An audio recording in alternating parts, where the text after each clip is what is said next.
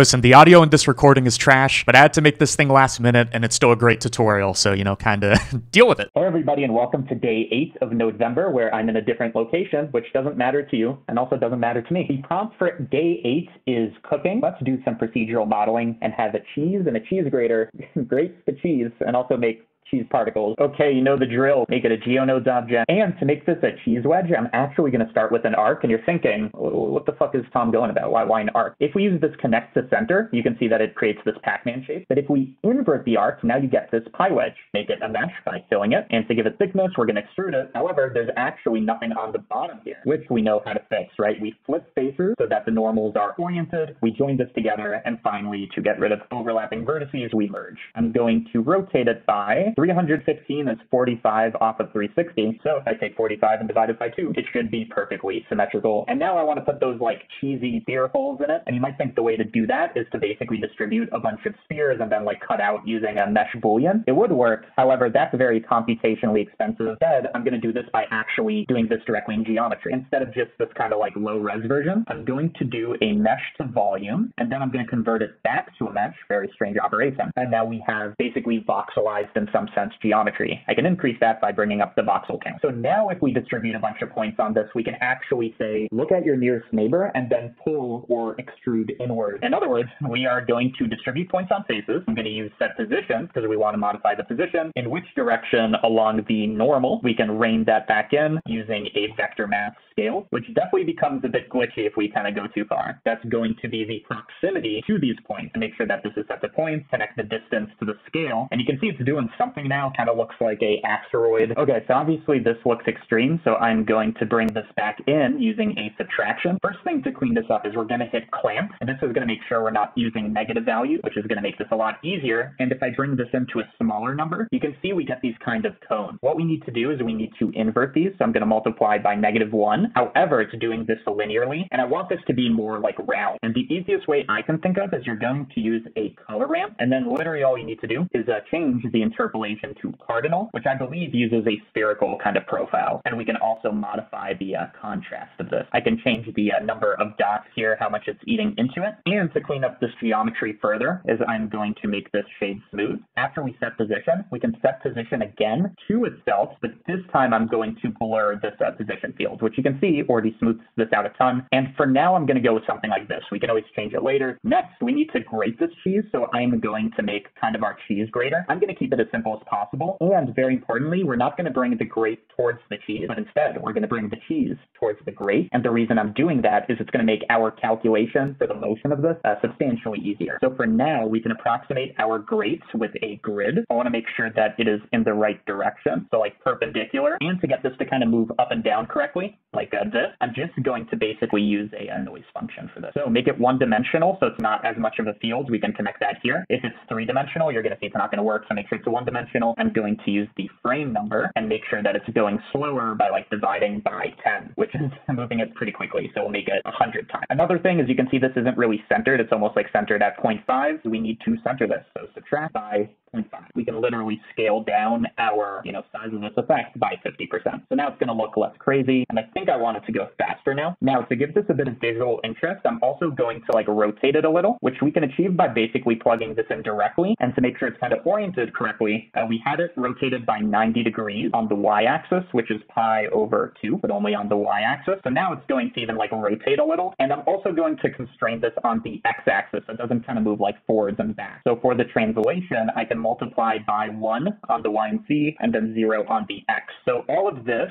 is going to be our grate node group, which honestly to me is kind of given like a dark gray / blackish vibe. Control G to make it a node network. And of course, cheese gives us a yellowish orange kind of vibe. And now I want to bring the cheese in this direction and make it kind of like disappear as it goes through the grate. So to do that, I'm going to transform our cheese along the x-axis, and I can do this as a function of time, and it's just going to zoot away. So I'm going to take this, and I'm going to divide by, first of all, negative, so it goes in the other direction, and then a larger number so that it goes much slower. And then for the y and z axis, I think we can also add a bit of randomness as well, using a noise texture, one-dimensional, animated over time. And I just want to make sure this isn't varying on the x-axis again. And also, also make sure that it is centered. Okay, so now this looks like there's a bit more like motion and stuff going on, but our first order of business is kind of calculating what part of the cheese has gone through our plane, which isn't as easy as saying like where x is bigger than 0, because again, sometimes our plane is slanted, sometimes it goes up, sometimes it goes down. So we're going to need to do this calculation on the fly. Okay, so what I want is I want an attribute that we're going to reference in shading, because I'm just going to make that part transparent, that tells us what part has been like hit or kind of passed through the grater. And initially that's going to be equal to 0. And then to check which parts are like affected or hit, all we need to do is we need to look at the proximity to our grater. And then if it's very close to it, we can say that it's been hit. In other words, we're going to take geometry proximity to our cutting plane. And under the condition that this distance is less than some like super tiny number like 0.01, under that condition, we want to take this number and we want to make sure to take its initial value. And I'm going to add 1. So the way you want to think about this is initially every point hasn't been hit. But as we kind of go through this, some of the points will be hit and then they will maintain that value. And then we're just going to add 1. I'm like trying to think if I'm crazy, but like nothing explains this. Okay, so I was playing the simulation and for the life of me, I couldn't figure out why the thing wasn't moving. I'm like, something's wrong with Blender. I literally reinstalled it because I couldn't conceive that I did something wrong. Is we have our like movement, but then when we run it through simulation nodes, it goes on the first frame and then it just kind of like sends it back to itself over and over. In other words, it's not going to update our animation. So somehow we need to take this like movement from before and include it in here. Here is a bit of a hack to do this. On every frame, I'm going to update its position. So I literally just sample using this geometry and then using the index as the index, because of course the indices don't change here, like everything stays the same. And then I just need to bring over the position. If I connect this to position, let's see now.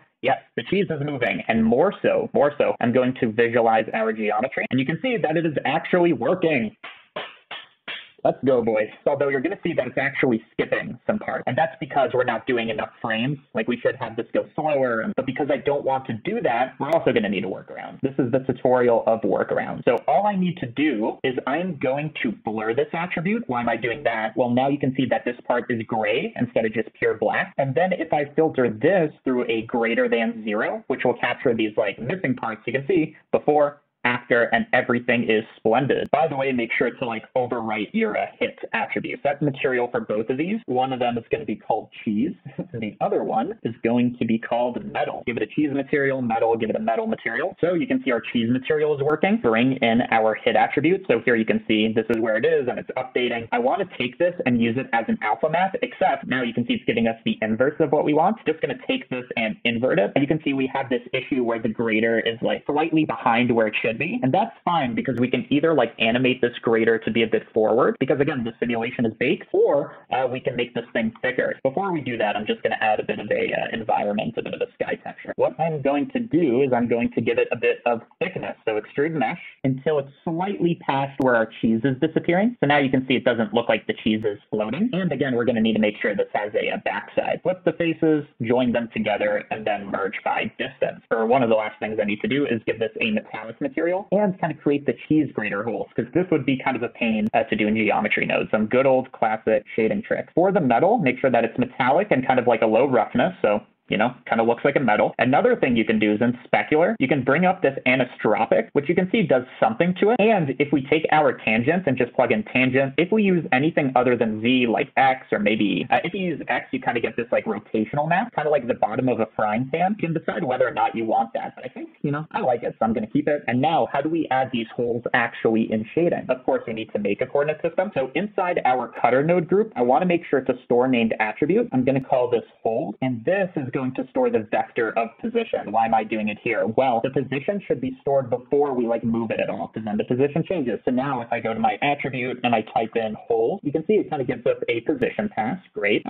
And here's a old trick you might remember. We can take vector map and scale it by, let's say, 10. If I then send it through fraction, it's going to give us a repeated thing. And then if I take the distance from the center of each of these, so the distance from 0.5 on the X and Y, you can see we get these circles, and you can probably see where I'm going with this. I'm just going to check where this is greater than a certain number, which isn't going to be perfect, right? There's going to be these like gaps in between. And even we can kind of create a bit of a normal map so that there's a bit of height leading up to this. What I can do is I can make kind of a color ramp here, which I'm going to invert so that the middle is kind of the highest point. And then I'm just going to bring that in until we get these faded circles. And then we take this and process it through a bump height, make that the normal map. Okay, there we go. So we get the same thing as before with a bit of buildup. So here's before and after. And also something you might consider is in subsurface. I'm going to bring up the scale of our subsurface. And if we increase a bit of weight, it's going to have kind of this like light passing through it property. And this as well should get a bit of normal mapping. And then for the height, I'm just going to use a noise texture. Okay, so we got most of our effects, except for one thing. We don't have the particles falling down. And what we need is not only like a particle system with physics, which we know how to do,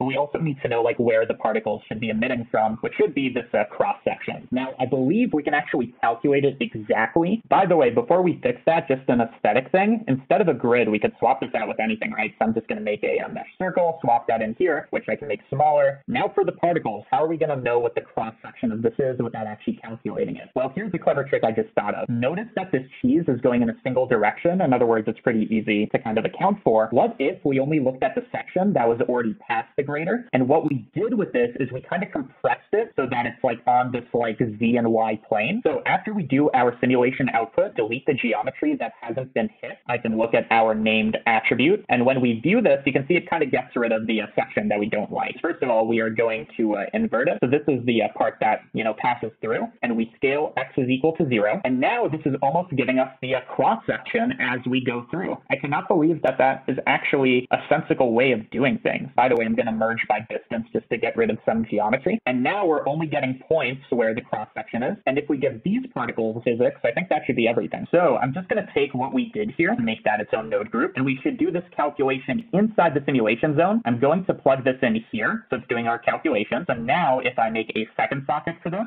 and then re-simulate, we should be able to see our cheese and then also a simulation zone version of this thing. I'm just going to make our merge by distance kind of like tinier threshold so it doesn't really get rid of all our mesh. Again, we are going to distribute points on faces relative to this geometry. We want to change this basically on every single frame. We're going to take these points and make them its own socket. And then for every single frame where we have points, I want to bring in the previous ones and join them with the new ones. So I basically want them to have gravity and shoot outwards a little. I'm going to store named attribute. This one's going to be called A for acceleration. You've seen this a million times already. I've done this on every tutorial. We're going to have an acceleration and a velocity. The velocity is going to be equal to itself, but we are going to add the component of acceleration on every single frame. And on every single frame, our velocity is going to gain a bit of negative Z component, so it's going to fall. And we can move these points by setting position by this updated velocity. So we want to also join our points here. And if I bring up our density, what we should see, let's click play, is yes, we're generating points exactly where the cheese is. And it's kind of growing in this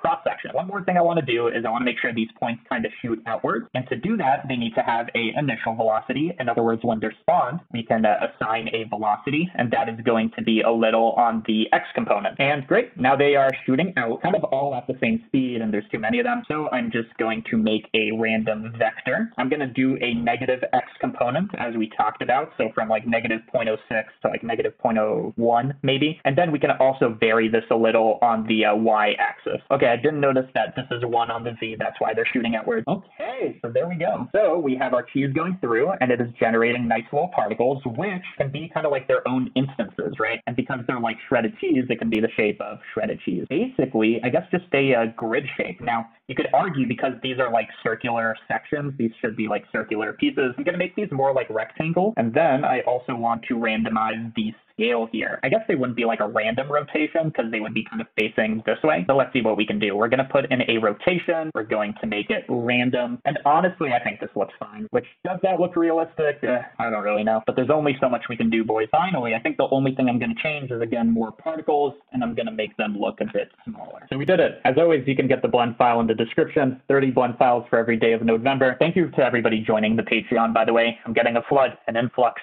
Anyways, see you tomorrow. Prompt for tomorrow is, I don't remember. I don't know.